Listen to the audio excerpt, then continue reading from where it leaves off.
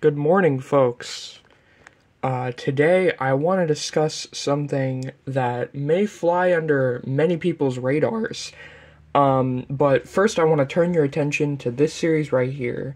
This is Shadow of the Batman. It reprints Batman issues 471 to 479. And what this is basically is this is the run done by Marshall Rogers and Steve Englehart, or well, towards the end, Marshall Rogers and Len Wein.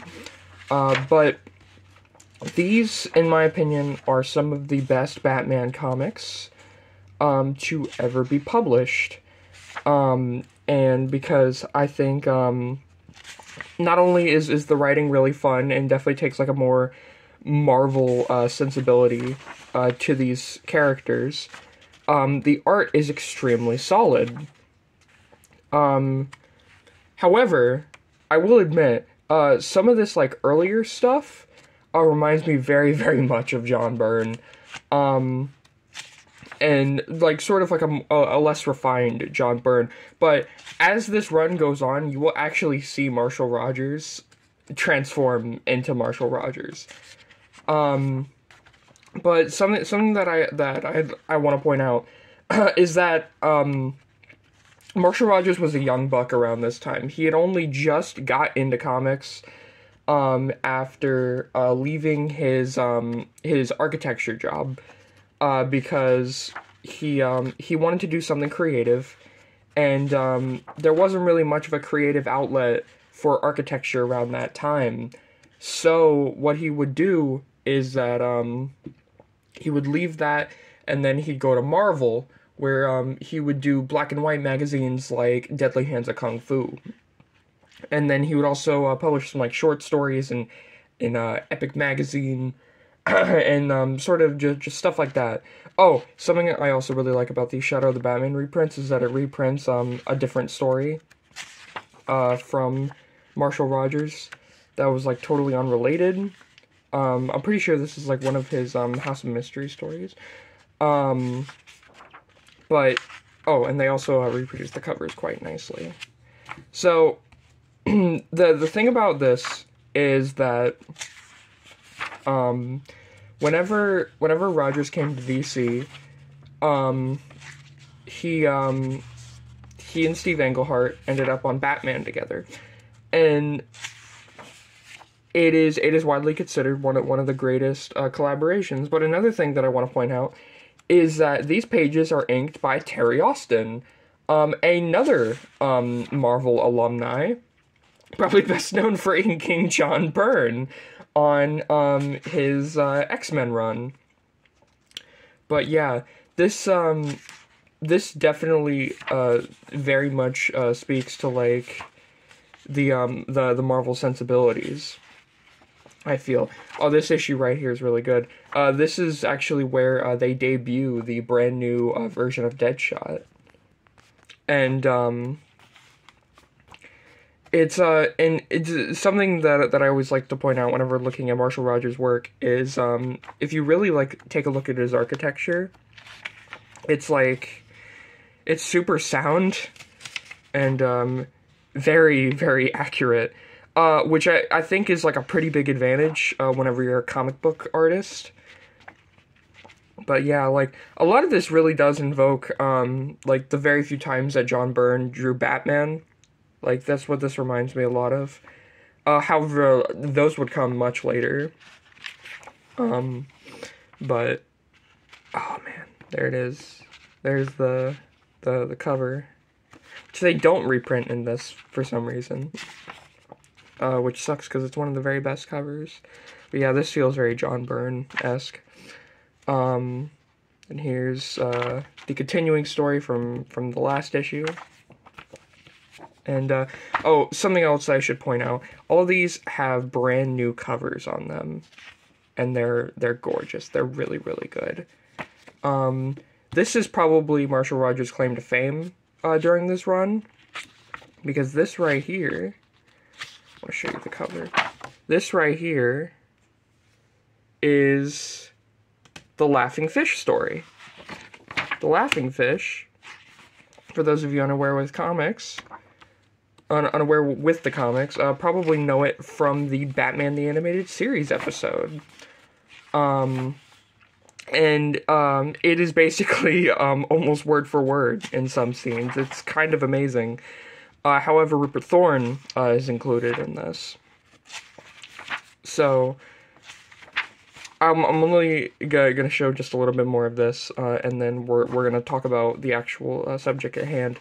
But worth mentioning, Laughing Fish and Sign of the Joker are two of the very best issues of Batman I've ever read. They're extremely solid, really fun and interesting stories, and they definitely call back to, like, the Golden Age, but the good Golden Age, like, before it got, really stupid, like whenever the Golden Age was, just like brand new, I guess you could say. Also, this is one of my favorite, Batman panels right here. And then we have, another Marshall Rogers story that, I believe is, more prehistoric, which is pretty cool. And there's the cover of Sign of the Joker reproduced. Finally, this is the one with, Len Wein. And this is, actually the introduction of Preston Payne, the third Clayface. And, this is definitely, I think, the tightest issue out of these all. You can really see that, like, Rogers is, like, fully in his element, and, he's really starting to draw, like, how he would be known for. Even if the story is a little spotty in of itself. But, yeah, just looking at stuff like this, it feels a lot less John Byrne once you get here, like, compared to the first issue. And I love the Preston Payne Clayface design. It's so cool and creepy and weird, super out there. And then we finally have the last story. Yeah, okay, here we go. This is one of the House of Mystery stories. Super solid stuff, man. It's a shame that we lost Marshall Rogers so soon. 2007. But so now that we've talked about that, let's talk about this. This right here is David Anthony Kraft's comics interview company. One of the very mediocre interview magazines. But it had a subsidiary where they reprinted stuff, and this is the Comics Review, a series of magazines that reprint comic strips.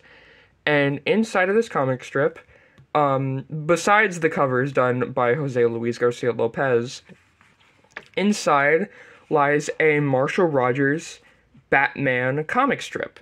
And this was done much later. And the work in here very much evokes how Batman looks on these covers. Because these covers were done in 1985. This stuff was done in 1989. And 1989, pretty big year for Batman. And they actually call back to that in this, as this technically takes place right after the Tim Burton Batman movie, which I find extremely fascinating. But this story here, it only lasted 3 months, from November to January of 1989 and 1990. And it was written by Max Allan Collins, who wrote the first 8 issues of the post-crisis Batman run. And it's inked by Jonathan Nyberg. And the work is much, much different from, oh, hold on. I just pulled out a Dick Giordano issue. There we go.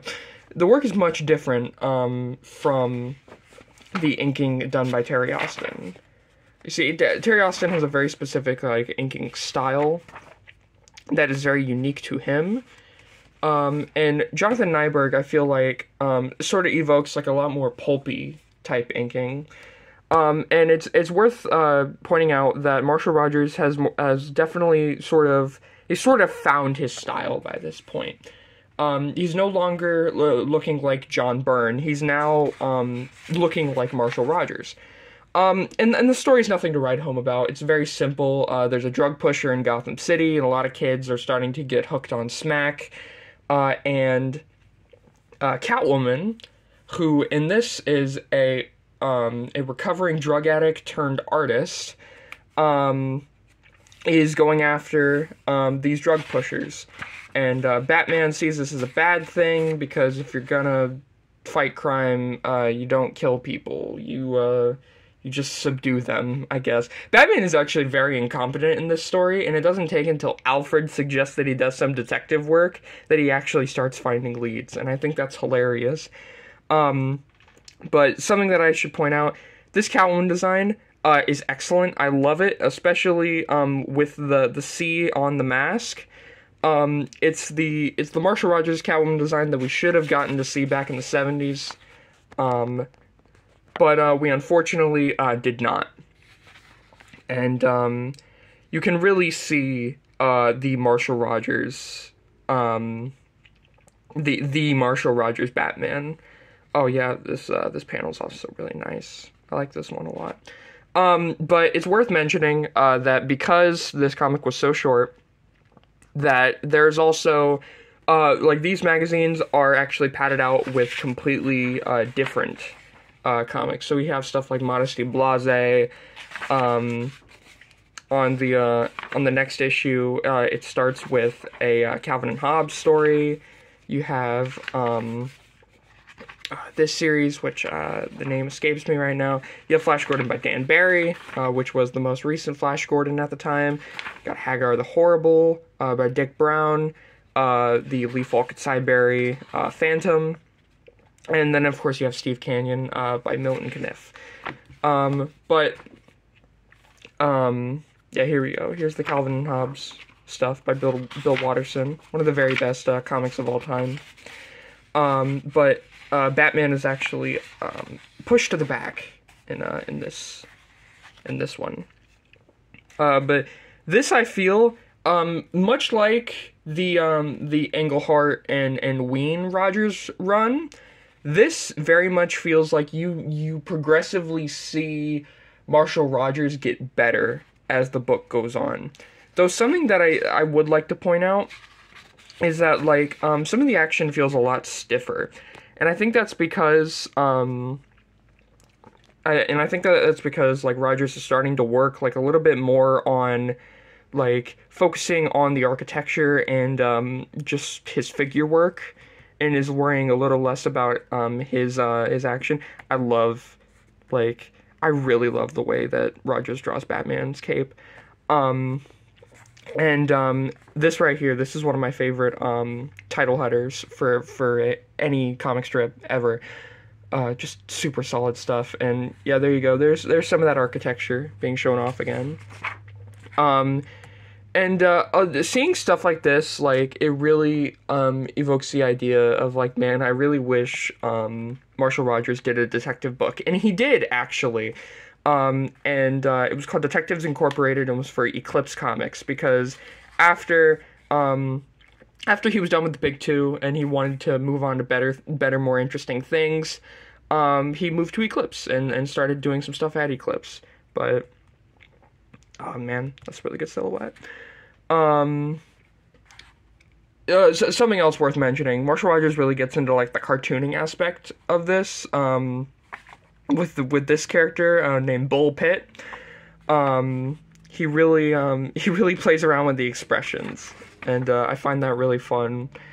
And something very much worth mentioning is that I feel like without Marshall Rogers, you wouldn't have Bruce Timm, because just looking at this Bruce Wayne, this is almost completely a Bruce Timm Bruce Wayne. Even the Batman very much evokes like a Bruce Timm Batman. And I feel like you really don't get that without Marshall Rogers. Here's Selena, the artist, talking to Vicky Vale about some shit. And To be concluded, yeah, because it was cut so short. Is that Jose Luis Garcia Lopez? I think it is. I reckon. Correct me if I'm wrong, but and then finally, story's coming to a close. We got Selina's old main squeeze here, working with this gang of drug pushers, and so both Batman and Selina gotta team up, and they gotta kick these drug pushers' ass. Look at this glass, like that's really impressive. Drawing falling shards of glass is like already difficult as is, but like this really, this is just really sound. I really love like the little circle here to showcase his reaction. This right here, this is one of my favorite Batman panels of all time. There's a lot of my favorite Batman panels in here, because Marshall Rogers is my favorite Batman artist. I've kind of come to accept this after reading the 70s run and seeing all his subsequent stuff, because he actually was on other Batman stories after that. He was featured in Batman Special Series, or DC Special Series 15, where he illustrated a prose story that was written by Denny O'Neil. And then he also did some stuff in the Batman family. He came back to Batman quite a few issues later. On I believe it was actually, yeah, it was Detective Comics. Like just quite a few issues later, and Batman fought the Calculator. And so Marshall Rogers certainly did like Batman work before this, and after his acclaimed run. But I feel like this really showcases like some of his best stuff, and it's a shame this was cut so short. This also, this really evokes that final panel in the Sign of the Joker. Yeah, this kick, a lot of the action tends to evoke like that Golden Age, like those Golden Age sensibilities where it's just action and like speed line to sort of show it off. This is really good though. Like I really like this right here. I like the upside down sound effect. That's really nice. And this is where we reach our end. We get a little bit of flirtiness between Bruce and Selina. Get this really fucking funny line, which is a callback to earlier on where he said that he's never hit a woman before. And then Vicky's like, oh, they may got the story, but they don't got the goods, and it ends right there. The next issue, Batman vs. the Penguin, by Bill Messner-Loebs, Carmine Infantino, and the returning John Nyberg. Yeah, I think this was actually one of Bill Messner-Loeb's earliest pieces that he worked on. And the Carmine Infantino artwork is extremely fascinating. It very much evokes his work on Star Wars in the 1970s. But even weirder than that, I feel. I definitely gotta show some of that off once I can get those issues. But I wanted to focus on Marshall Rogers because, like I said, he very much is my favorite Batman artist. High up there with Trevor Von Eeden, Bruce Timm, Mike Parobeck, and Neil Adams. And I think it's really worth it for you to track these down. The Comics Review issues 41, 42, and 43. Come and get these to complete your Marshall Rogers Batman collection, and just to own all the really great work that this man did.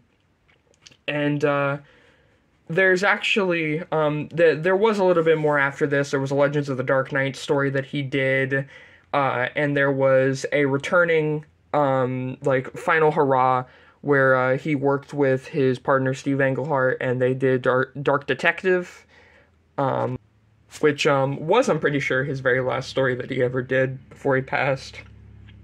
And so while this isn't the end-all be-all of Marshall Rogers, I do feel it very much is the lost story in this amazing, acclaimed 70s run.